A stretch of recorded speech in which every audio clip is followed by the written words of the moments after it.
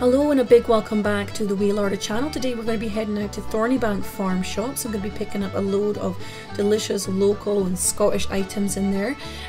Over on the left here you'll actually catch a wee spy at Glendronach Distillery as well. It's one of my favourite distilleries. It's so beautiful. I love all the old buildings around it and stuff. It was actually a snowy day when we were heading out there, but the snow wasn't lying, but it was freezing. There was actually a lot of snow in the hills, and I will show you that at the end of this video if you stay till the end. You'll also get my delicious sausage stew recipe after I show you all the goods as well. So this is their modern farm shop here. They did have a really old farm shop here a long time ago, but they've modernized it into this high-tech farm shop, and it's a really cool place to visit. Actually, we love popping in. You can get lots of meals that are made fresh by local people, desserts and main meals, and there's pies and sausages and burgers and things from local butchers. There's Scottish cheeses in there. There are sauces, Scottish relishes. You can also pick up loads of their homegrown vegetables as well, which are really muddy and literally fresh out the ground by the looks of it. The carrots were actually amazing in the stew that I'm going to be cooking up at the end. And they have loads of traditional home bakes in here as well, which are made at the farm as well. And everything's in these modernised machines, and it just makes it really nice and clean and just an easy way to shop. I love popping in here. I must pop back soon actually. And we got some of that smoked onion relish actually. It was really nice. And here's a wee peek at wee Mary. I don't often have her in my films, but she's in her snowsuit today and she's actually picking up, well, she's choosing the coconut pudding. We did actually go home with that with the custard. It was really good. So you basically order everything on these screens here. You just scroll through, and as you can see there are so many lovely meals to choose from, and butcher products and things. And we got a few pies and some cheese. We got our lovely coconut pudding that we got as well, and that's such a traditional classic as well. I absolutely love that pudding. And you just basically pay on the screen, and then once you've paid here you will see the little doors pop open, and you just collect all your goods. So I got this super cute Christmas pudding. I will show you everything that I got in a minute, but I'll just give you a wee tour of the shop first. And I got this lovely Kintyre blue cheese as well. I love this cheese, it was so good. I've actually still got a little bit left in the fridge. And the pies, they always go down well with the kids. They love a good pie, and they're from a local butcher as well. And the sausages I got were actually from a local butcher too. So I also got some water and some relish and things out of that machine, and I picked up some of the vegetables. So you just pay for the vegetables on the screen as well, and then you just collect those from the trays afterwards. And you can also buy a coffee at the end as well, or in my case a hot chocolate, because it was so cold outside and it was just the perfect thing to go back into the car with, because it was such a cold day. We've been getting really cold days, but not so much snow. There is snow in the hills, but not so much in the lower ground. And don't forget to say hello to the lovely doggy as well. He is super cute. So I'm sure you'll be dying to see what I bought there. I bought some lovely items from the bread guy. I got these pain au chocolats. I really got a teeny bit squished on the way back because we've been travelling about quite a bit today, and we started nibbling some of the things as well. So we've got these really nice butt trays from the bread guy. I do actually have a recipe for butt trays if you want to try and make your own on my website, but these are so nice. I love the produce from the bread guy.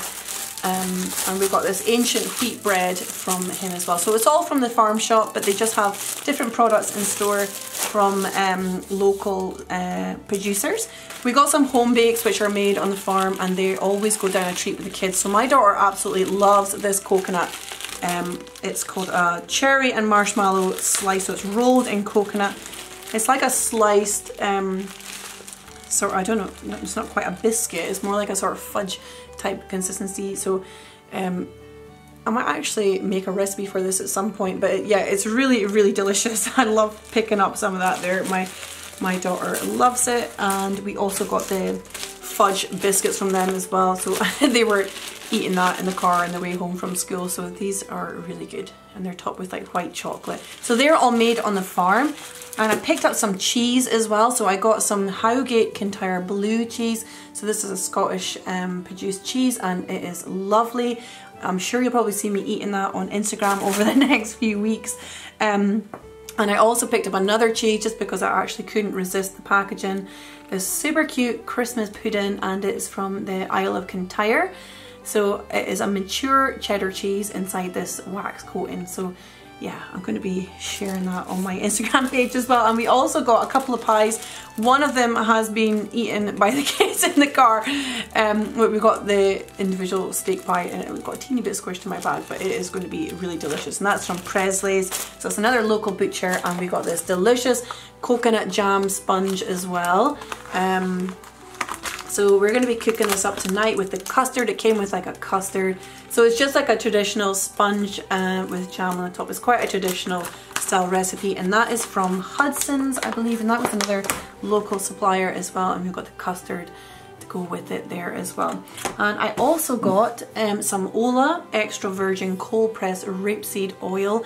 I love this oil. This one's infused with garlic. It's rich in omega-3, 6 and 9. This is a local company to us, so I'm going to be using this in probably salad like type things in the summer. I'm not actually eating too much salad at the moment, but I'll probably use it for roasting vegetables and things as well. And I got the smoked onion relish. So this is from Galloway Burger House, and it looks super delicious. I've heard it's really nice with burger. Probably going to have it on the side of my sausage and root vegetable stew tonight. And I also got the sausages as well. These are from Presley's Butcher, which is local to the farm shop as well. So I'm going to be cooking those up in my root vegetable stew. On the way back, we stopped at a coffee shop in Davie, and I absolutely could not resist this bowl.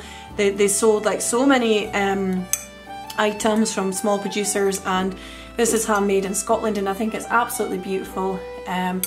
If I can decipher the name of the business on the bottom, I will share it in the description box. I can't actually read it too well, but it's a handmade bowl, and it just is beautiful. So I'm going to be using this for my photography for my soups and things. And in the same coffee shop, I also got this lovely walking stick from my dad, and it was really reasonable.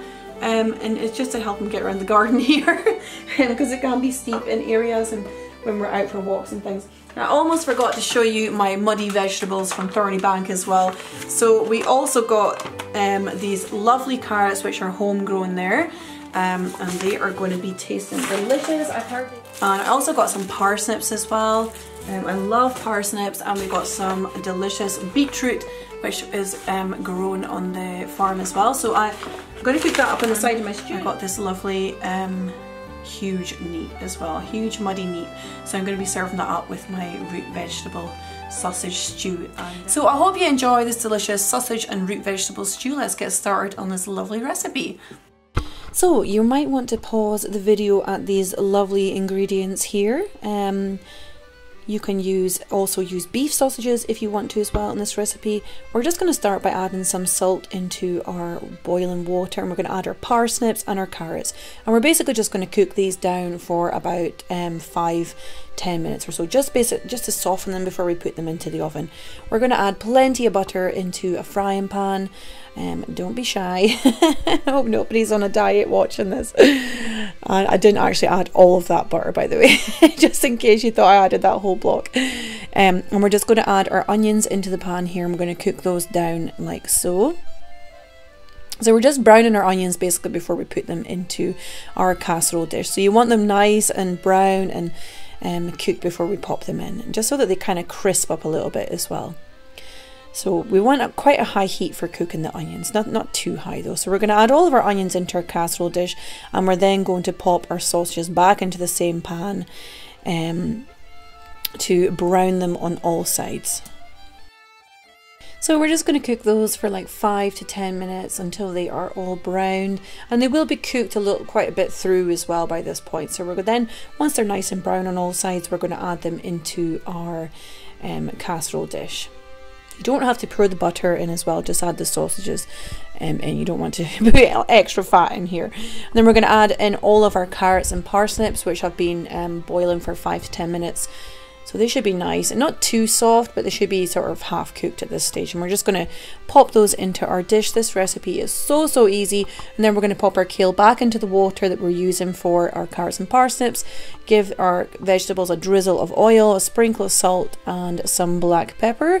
I am actually putting black pepper on there. You can't see it very well, but I have put plenty of black pepper on. I love black pepper in stew or a bake type recipe. And there's not many other flavors to this, but you could add fresh herbs in here as well if you want to. I added in a little bit of parsley, but if you had other herbs available in your garden, if it was summertime you were cooking it, you could add other herbs in if you wanted to as well. So we're just going to give that a good stir through with the herbs, and we're then going to bake this at about 180, and that's a fan oven as well, for 20 minutes. So I'm just adding a little bit of water as well from the pan that I'm cooking the kale in, so, just to give a little bit of liquid to this dish, but it's not really like a stew, it's more like a sort of sausage bake. So there's not really much gravy or sauce to this recipe at all, it's just baked. So once our sausages have been cooking for about 20 minutes, we're going to take it out of the oven, and we're going to add in our kale, which should be nice and soft. So our kale's just been cooking for about 5 to 10 minutes just to soften it up. We're then just going to pop our dish back into the oven for 10 minutes, and it should look something like this when it is finished. So we're just crisping the kale up for that last 10 minutes. So I hope you enjoyed this lovely, easy farm shop sausage stew. If you do like these kinds of videos, please say so in the comments below and give this video a big thumbs up. And if you enjoy these recipes, please feel free to subscribe, and if you hit the little bell next to it, I will see you guys again soon. If you're interested in Scottish recipes, I also have my free cookbook available over on my website at angiemilne.com. And if you want to find out more about Thorneybank Farm Shop, I have a little link in the description below as well. So I'm also over on Instagram. Feel free to pop over and say hello, but otherwise I will see you guys again soon. Lots of love. Take care. Bye bye.